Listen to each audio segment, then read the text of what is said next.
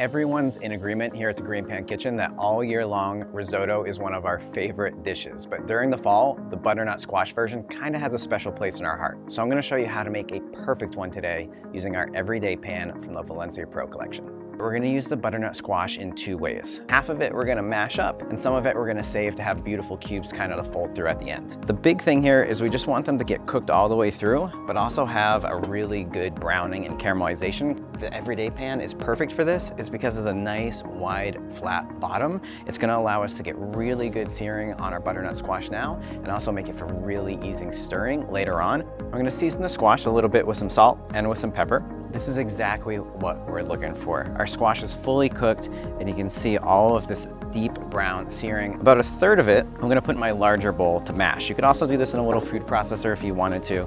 And the remaining 2/3, we're gonna set aside in a separate bowl. So with the squash done, we've got to talk risotto method. First thing is, we've got to have some warm stock. So I've got mine simmering away here in my Valencia Pro saucepan. You have to have the right rice for risotto. Arborio, carnaroli are two traditional Italian style rices. They're a short grain rice, which is gonna release a lot of starch, and that's gonna give us the right creaminess to our risotto. So I'm gonna take my 8-inch chef knife here and finely dice my onions.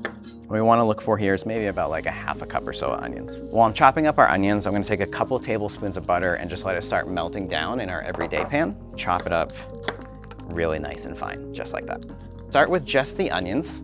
It's only gonna take about a minute or two, depending on your exact heat, to get the onions where we want them. You can see how they've softened up a little bit, and then I'm gonna add in my garlic. So I'm just gonna cook this garlic until it really perfumes the kitchen and you smell it just kind of filling up your whole house. Just a pinch of salt here.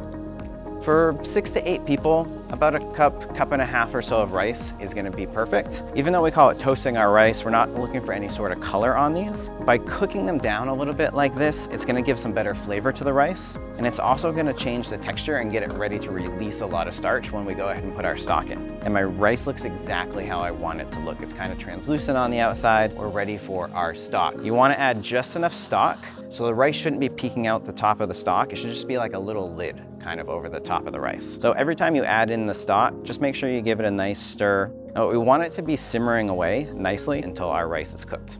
I'm gonna do a little bit of sage for those beautiful kind of like fall flavors, and I'm gonna add in a little bit of parsley for freshness.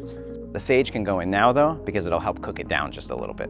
First things first, we're gonna add in our mashed butternut squash and stir that through. After our puree, we're gonna add in our diced squash. And if you wanna measure Parmesan at home, you go ahead. I'm just gonna grab a couple handfuls here. This is too thick. What we want is that if we pull the rice back on the bottom of the pan like this, it's thick enough that you can see the bottom, but it should be thin enough that it flows back together and closes up just in a second or two. So I'm gonna add a little bit more stock here. One more little drag and drop here with my silicone spatula.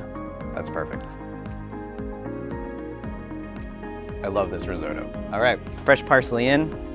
And that's it. That's how you make a perfect risotto, no matter the season. If you love this recipe, you're looking for more fall inspiration, please head on over to our website, check out our blog, The Cook's Journal. Me and the crew have put together an amazing amount of fall recipes that I know you're gonna love cooking all season long. Go check it out.